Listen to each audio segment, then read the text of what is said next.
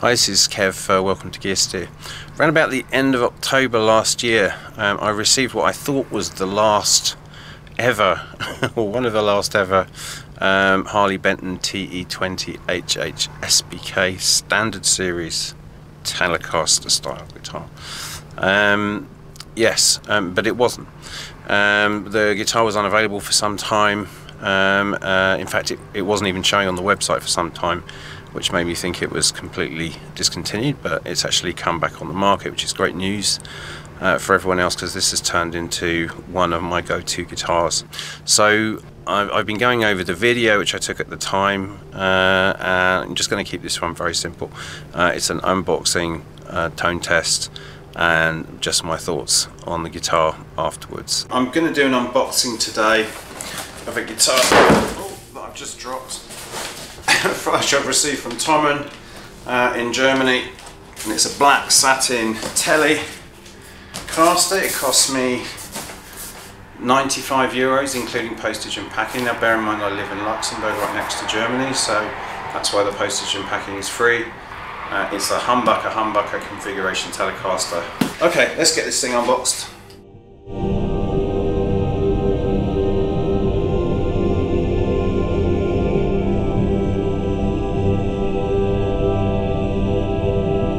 Okay, it's come in the usual Tommen packaging, which is pretty robust. Alright, well, except in this case, you can't see this.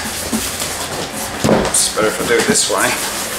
In this case, inside the box, there is no other packaging. So this guitar has been like that all the way in transit, so that's the first time I've seen that from Tommen. Alright, so here's the box. It's not looking too bad. Let's get the tape off it. I really like the finish of this thing. Leastways it looks good in the pictures. So here's the guitar. I have a bit of a soft spot for Teles, and I like this. I've got a load of these packages, and you've got in here a cable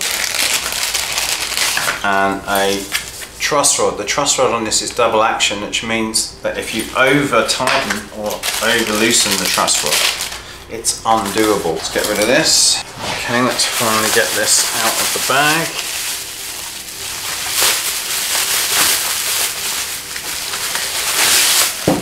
So to say it's not completely packaged is not right, but I'm used to seeing some better packing from Tommen on that. Let's take this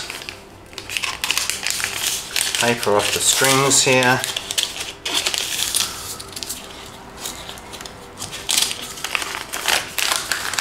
There's some stuff to make sure the guitar doesn't get too damp. And then this is nice, it's just a little bit of foam to stop the switch getting broken. Okay, so here we go, this is the guitar. It's in this nice matte finish, which I like, although the neck feels a little bit slower as a result. I've got this nice headstocks, they're standard series, really there's some tuners. It'll be interesting to see how they work. They're not the worst tuners I've seen. So I've never had a satin finish guitar before, so I'd give it a go. Let's see how it sounds. Let's just try the action. Yeah, feels okay. So it's very much a standard Telecaster configuration. You've got all your electronics under here, tone, volume or volume tone, can't remember. Three-way pickup selector switch, you've got neck pickup here, middle, which is both pickups, and bridge, which is just that pickup. It's got some nice black saddles here, string trees. We've got these kind of vintage style tuners. It's kind of an interesting looking guitar. Okay, so that's the unboxing, that's the guitar. So what I'll do now is I'll just take all the plastic off, and at least take the plastic off the pickups, and do a quick tone test, see how it sounds through some pedals.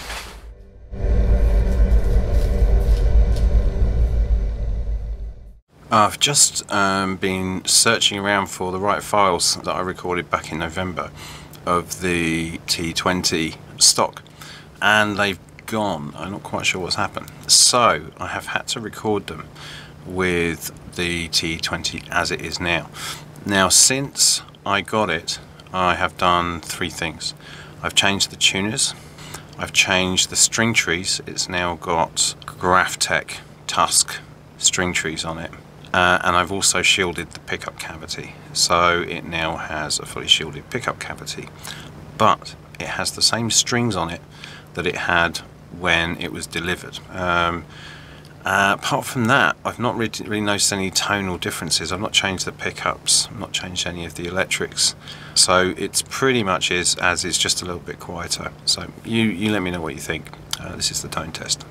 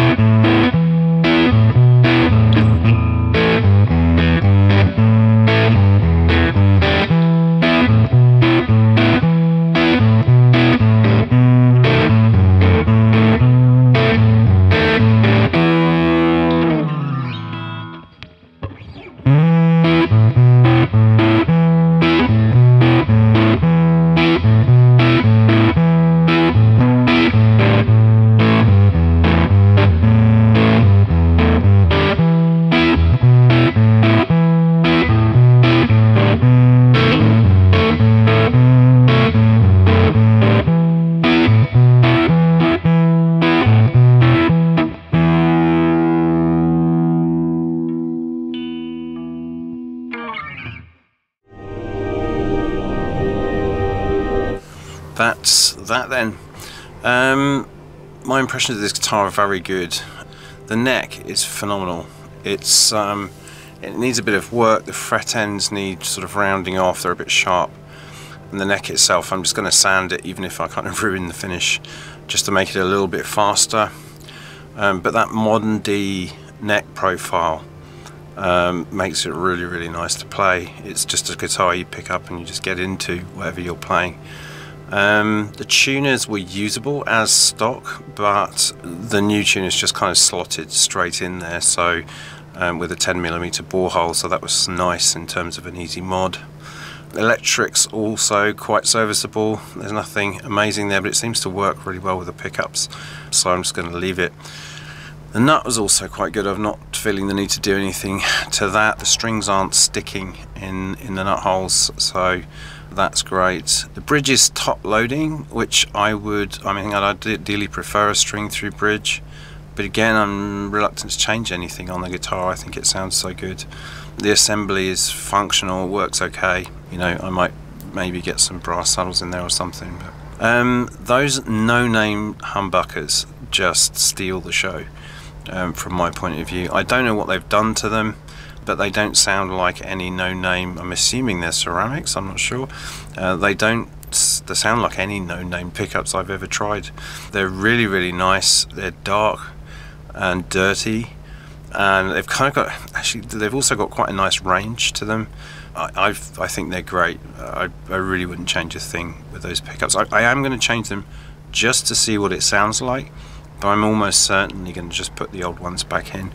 You know, I might even do a side-by-side comparison in the next video. The action, when I adjusted it, went exactly where I wanted it. I like my action pretty low, and it's just gone straight there, which means to me the bridge, nut, neck and body all fit together really, really well. So that's really impressive for an under, you know, $100 guitar. The guitar was slightly noisy before I shielded it, which is why I shielded it, but it wasn't beyond the realms of reason, and for most people it kind of wouldn't bother you. I just gotten into shielding guitars and seeing how quiet they can get them, and it did get quite a bit quieter, but stock they were pretty good. It just in general feels like a much more expensive guitar. I think it's got character, and it's got its very own sound. I think it interacts really well with gain pedals, works really well with overdrives.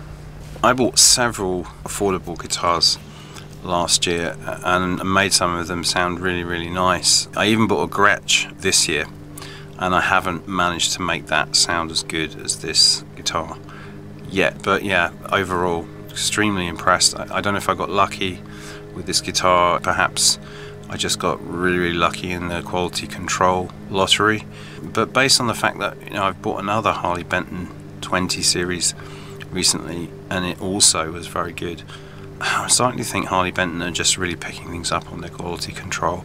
So yeah, look out for part 2 of this, where I go and dive in and modify the guitar some more, as well as talk a little bit more about the mods I've done already. Yeah, and I don't know what else to say, it's a great guitar. So yes, plenty of other videos coming up as usual. If you've enjoyed the video, hit like.